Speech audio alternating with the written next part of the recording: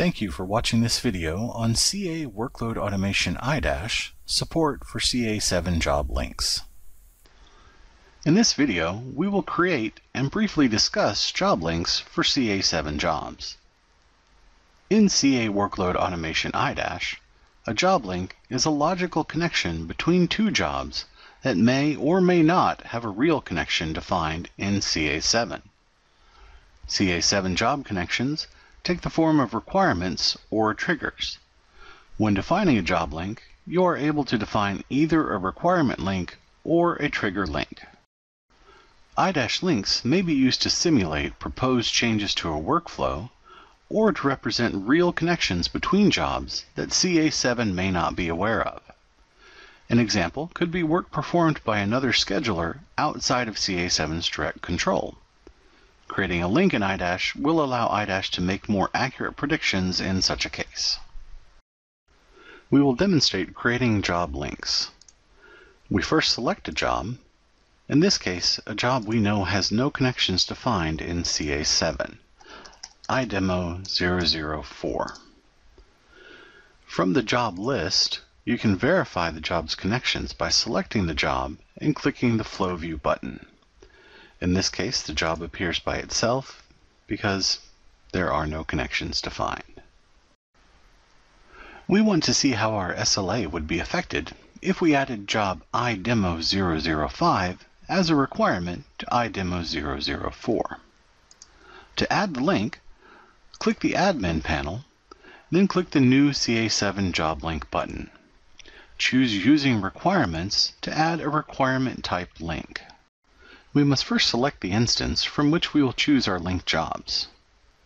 In this case, only one instance is defined. Next, we will select our target job and predecessor job. Click the Add button next to each field to select the job. We will select iDemo.0.04 as the target and click Add. Then we will select iDemo.0.05 as the predecessor and click Add. Just as you would select a schedule ID and lead time when defining a predecessor relationship in CA7, you will do the same when defining the job link in iDash. In this case, we will choose schedule ID 0 to have the link apply for all runs of job iDemo.0.04, and we will specify a lead time of 2 hours. Click the Create Job Link button to save the new link. You will be taken to the Link Definition panel. You may choose to edit or delete the link by clicking the Action button. To verify that the link has been properly created, we can return to the SLA Management field, create SLA, select the job, and view the flow view. And now we see that even though no actual definitions have been changed in CA7, iDash will register iDemo.0.04 as requiring iDemo.0.05 in order to complete.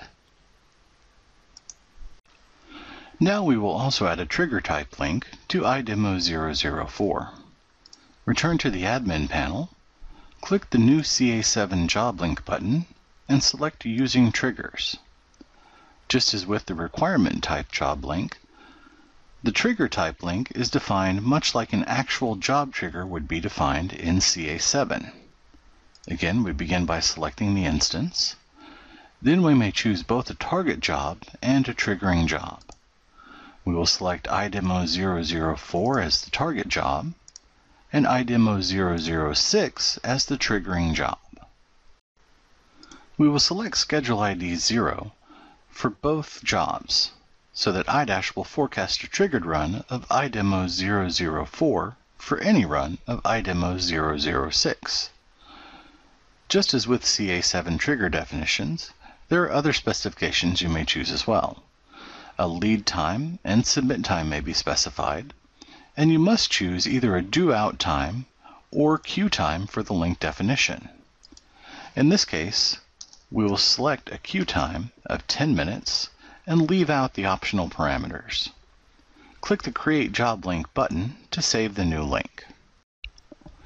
As before, to verify the link was created successfully, go to SLA Management, create SLA, choose the job, and select the flow view. Now you can see iDemo004 has connections to both iDemo005 and iDemo006, even though these definitions do not exist in CA7.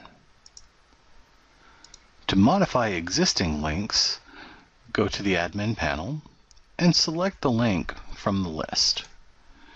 From the action menu, you may choose to edit or delete the link. This concludes the video. To learn more about this product, connect with other users, and share your own expertise, visit the CA Workload Automation community at the URL shown. Thank you.